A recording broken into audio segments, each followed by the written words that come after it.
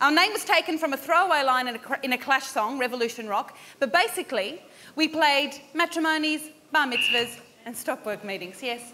That would be weddings, parties, anything. Mick Thomas, please make him welcome Mick Thomas!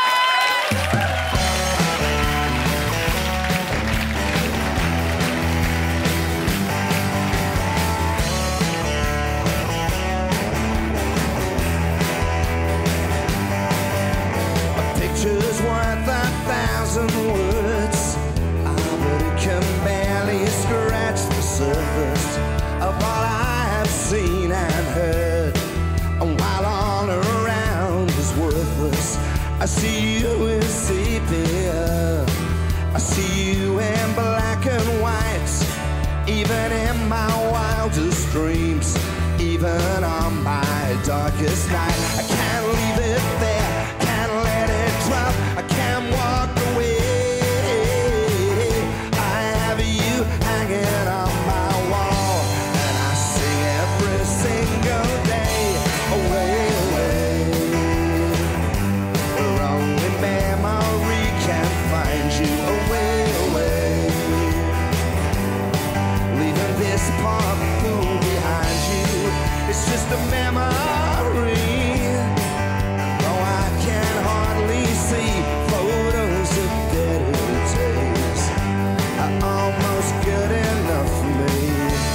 Away, away, away, away, away, away, away, away,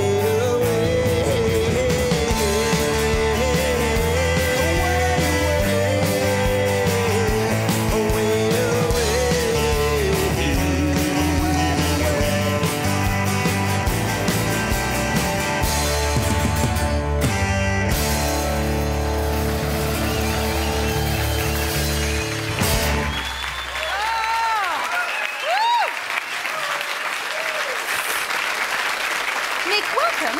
Thank you. You've just turned the heat up in this room, I can tell you. Now, look, the first album you ever bought. I went into Horsham, we were living in Horsham, I wanted to buy, I think it was Bobby and Laurie's Knight in Rusty Armour, which they didn't have, to my bitter disappointment. I ended up with the Seekers come the day, so I never had a chance. Never had a chance. Good grief. I really just also have to ask you the first concert you ever went to.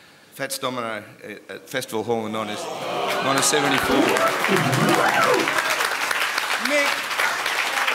And he finished with When the Saints Go Marching In, so it was a win-win situation. What do you remember most about the night?